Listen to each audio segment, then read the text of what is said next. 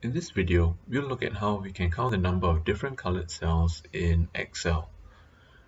Unfortunately, Excel's COUNTIF function doesn't allow us to count by the cell fill, so a workaround is needed, but it's fairly simple and doesn't have to get too complicated at all. So let's go ahead. The first thing we want to do is to be able to filter by cell color. So let's do that. Let's add a header row, cell color, and we want to make this be able to be filtered. So let's go ahead and add the filter. Now, first thing we want to do is filter by color, and first we'll filter the yellow cells, and we will assign them the number 1 at the end. Next, we filter the red color. So again, filter by color and go select the red ones, and we'll assign them the number 2. Okay, so then we can release the filter. So now you can see all the yellow cells have been assigned the number 1, all the red cells have been assigned the number 2.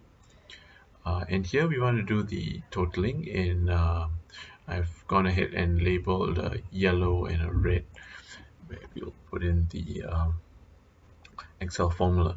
So we're going to use the COUNTIF function, equals COUNTIF, and the range will be the entire range of cells. The criteria will be if it's the number 1, we want to count the number of ones. And then, so we can see straight away we have 5 yellows, and now we want to do the color red as well. So we can just go ahead, copy the formula, and we want to do 2. Now, one quick thing I noticed as I was doing the formula is, instead of specifying this range that I want to count, I should have specified the entire column. So let's go ahead and modify that.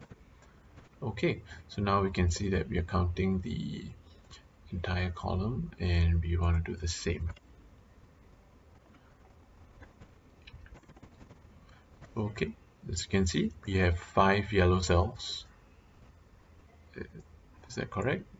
Yes, we have 5 yellow cells, and we have 4 red cells. So this is a simple way we can count the number of colored cells.